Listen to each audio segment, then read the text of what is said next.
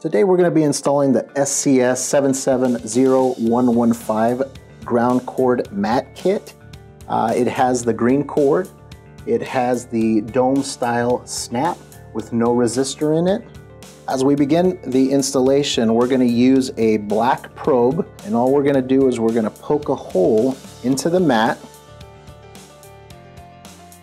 We're going to use the smaller screw. It's not as thick of a mat, so we're going to use a small screw, the washer, and we're going to insert the screw into the washer, flip this back over. Now we're going to put the snap onto the screw, use our Phillips screwdriver to screw it in nice and secure. The key to this is to make sure that it's secure so the conductive layer of the mat is being grounded.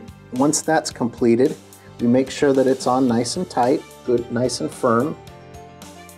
From that point, what we want to do is we want to actually ground the mat. So we'll use the screw on the bench here. We're going to put our cord in our ring terminal. We're going to connect that onto the bench. And now you can see that the bench is grounded. Our snap is on nice and secure. And now we have a grounded mat. In the event that you need to shorten your ground cord, you can cut the cord and also reinstall the ring terminal onto the cord, adjust the length that you need it to be, and then go ahead and ground it back on to your workbench.